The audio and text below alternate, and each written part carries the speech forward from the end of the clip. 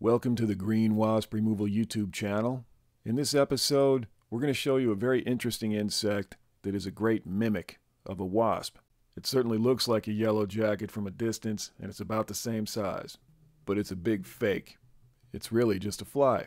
And this fly, one of many types and different species and shapes and sizes of bee and wasp mimics, is colored in this way because it developed a great defensive mechanism. Some predators may avoid this particular fly because they don't want to get stung. But the fact is, this is just a fly, no more dangerous than a typical housefly. They have no stinger. They only have one set of wings, where wasps have two sets of wings. They have short, stubby antennas, where real yellowjackets have long, obvious antennas.